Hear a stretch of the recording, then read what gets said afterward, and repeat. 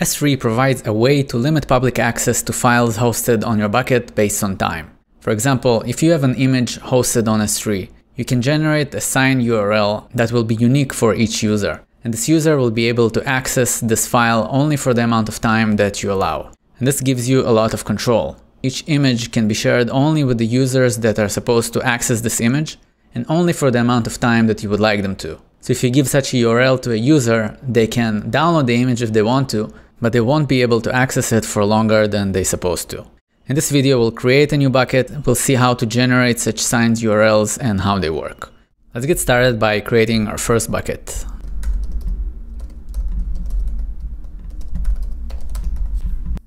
We'll make our bucket completely private, because if our bucket was public, that would kind of defeat the purpose of the signed URLs, because anybody could access all of the files that we have there. But if we'll make all of our files private, we'll be able to allow access to our files only to those users that we give out our signed URLs to. Now that our bucket was created, let's add some files to it. Let's find some random images from Unsplash.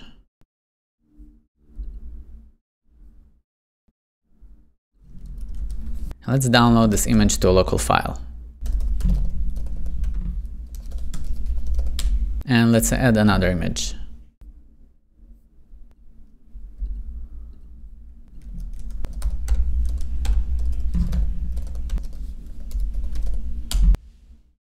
Now let's upload these two images to our bucket.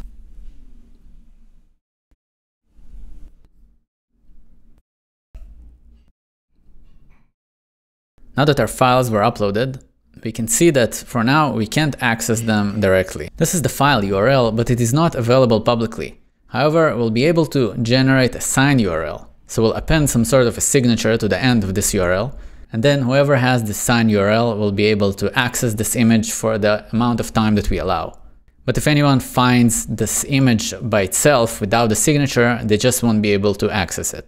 One more thing we need to do is to go to IAM and create a new user that will create the signature for our URLs. The reason we need to create a dedicated user is because the access key ID of this user will be exposed in our signature. And while the password won't be exposed, I still always prefer to create a dedicated user for this use case and not reuse a user that has more permissions than it needs to. So we'll open the users and then add user. We'll create a user with a programmatic access type. And let's give this user full access to S3. Of course, it would be better to give it only the specific permissions that we need to generate the signature, but for simplicity, we'll just use this policy. Now that our user was created, we'll copy the access ID and the secret access key and store them in our code.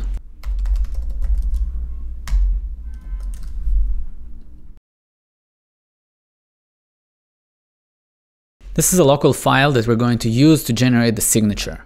So far, I've imported the AWS SDK and I created variables for the bucket name, access key ID, and secret access key. Then I updated the configuration of AWS to use these keys.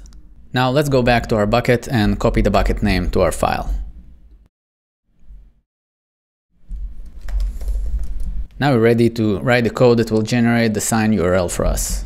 By the way, this channel is all about short and practical videos teaching how to build backends using AWS. AWS is powerful, flexible, and cheap, but not always the easiest to figure out, and the documentation can be overwhelming. So the goal of this channel is to simplify everything in bite-sized videos. If that's something that interests you, please make sure to subscribe, because a lot of videos about AWS are coming soon. First, I'll create the function that will call to generate the URL. And we'll immediately also call our function. We also need to initiate S3.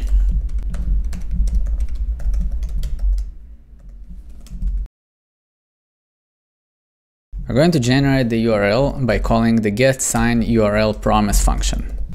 First, we need to let it know which command we want to generate the signature for. So the command we need is getObject. Then we need to pass it a few attributes. First of all is the bucket, which is going to be our bucket name. Then the key, which is the name of the file. For us, it will be image1.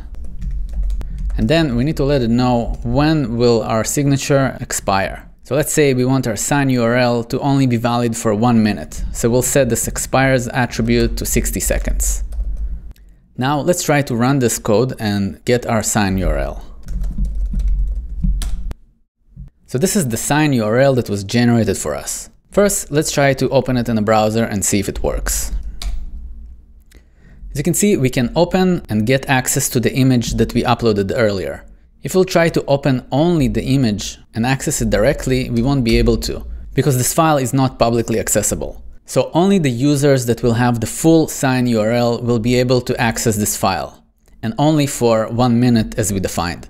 After 1 minute passes, we will no longer be able to open it. So one thing to pay attention to is that we have the AWS Access Key ID in the URL. And this is the key ID that we define in our file. And this is the key ID of the user that we created using IAM. So this access key ID is exposed, and that's fine as long as we don't expose the secret access key. And as you can see, it doesn't appear in our URL. What we do have here is the expiration and the signature. However, we can't change this expiration, because if someone will try to play around with it and change it to a later date, it just won't work because it won't match the signature. So let's see if a minute already passed. And as you can see, after the minute passes, this URL is no longer available. And it's not like we can change the expiration date and set it to a later date. It just won't work because the signature won't match and this URL is no longer usable. So the user that had this URL can no longer access this image. If they'll try to remove the signature, it just won't work. If they'll try to update the expiration date, it will also won't work. And since they don't have access to a different signature, they no longer have access to this file. You might be wondering at this point, why did we have to specify getObject as the command that we want to create a signature for? The reason is because we can also change it to putObject. If we'll do that, we'll be able to generate a URL that will work for 60 seconds, and this URL will allow us to upload an image to S3. Let's change the name of the key to uploaded image. Let's try to generate the URL. Now, for the next 60 seconds, we can use this URL to upload an image to S3, and it will be named uploaded image PNG. So I'm going to try to upload this image to our bucket.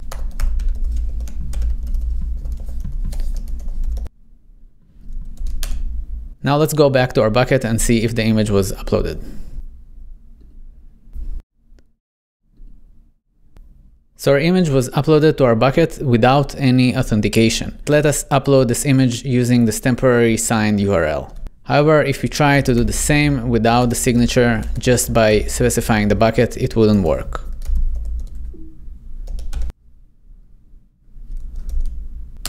Also now we can no longer use this generated URL because 60 seconds passed and it no longer works as well. So the getSigned URL promise lets us either read a file or upload a file and specify how much time do we have to use these actions. Something worth pointing out is that, of course, this code cannot be on the client because we cannot expose the secret access key. This code will need to be on the server side, and it will generate the URLs for us, either the same URL that will be given out to all the users and then it will just limit them by the amount of time they have to use it, or a different URL for each user. This way we can specify a different amount of time per user, or give access to our files only to specific users who have access to these URLs, and other users that will try to access the file directly won't be able to do so. If you're interested in uploading files but want more flexibility with it, it's also worth checking out the create presigned post function, because this function, unlike the one that we used, allows to provide conditions for the file being uploaded. For example, we can specify what is the maximum size or what is the type of the file that we allow to upload. And any upload that won't match these conditions simply won't work. If you're interested in this function and would like to see a detailed video about how to use it to upload files directly from an HTML form, please let me know in the comments. If you found this video valuable and you learned something from it, I would really appreciate it if you leave it a like so it will reach more people. And if you would like to be notified when I upload more similar videos about AWS, please subscribe to this channel.